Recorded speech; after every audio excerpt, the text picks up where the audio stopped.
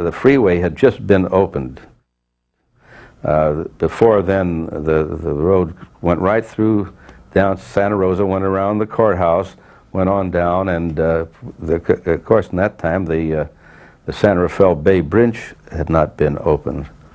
I now recall that as a senior in high school, our high school band marched on the Golden Gate Bridge in 1937, one of many bands that came down from all over the West, all over from the Redwood Empire to do that, to participate in it.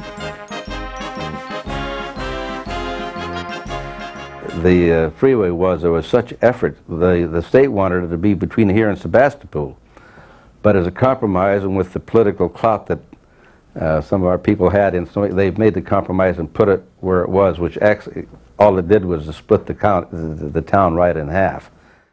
And at that time, the population of Sonoma County was rather bleak. I don't believe it was more than 60, 70,000, and pretty much organized, pretty much run by the Board of Supervisors, which are some very predominant ones there. One, I recall, was Ningadati, and things were very informal. As a matter of fact, there was no such an agrarian agriculture type of setup that there was no restrictions whatsoever as far as building in the rural areas was concerned. You could pretty much do whatever you wanted to as far as building, and of course land values were practically nil. You could acquire forest lands for practically $2 to $5 an acre. As a matter of fact, coming in 1947, the real impact of the housing had not quite come into effect.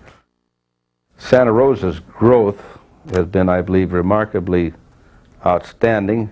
As you go through the years, there was no great pulsating impact. The growth seemed to be rather aggressive, but yet not with any great pushes. And I think really, and I'm not saying this complacently, but we did have a number of fine people throughout those years that contributed, and I think the wholesome position we are now in our county government and our layout of the towns and the city is, I think, remarkable, outstanding compared to others.